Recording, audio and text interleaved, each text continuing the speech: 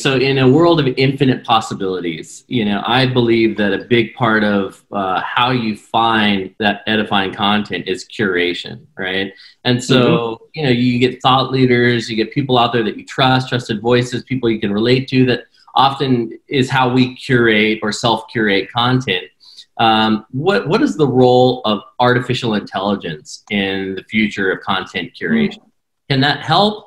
Can it be manipulated? Like, what's the balance? That's a great question. I actually started my career, my first job after my PhD program was working in an AI lab in New York City. And for a very ennobling purpose. We were scanning daily trade data off Wall Street to look for insider trading. I'm joking about it. Yeah. So for me, one of the great applications, potential applications that I don't think we've fully realized yet, and what I hope Soar can help with, is I'll go back to the example I gave in my first job.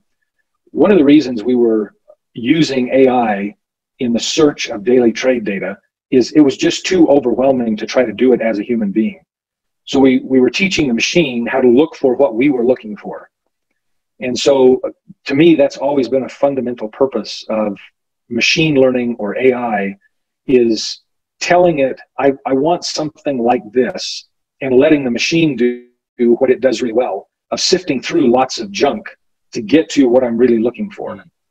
And we've always, whenever we've dealt with AI, of sifting through it to find the real pearls.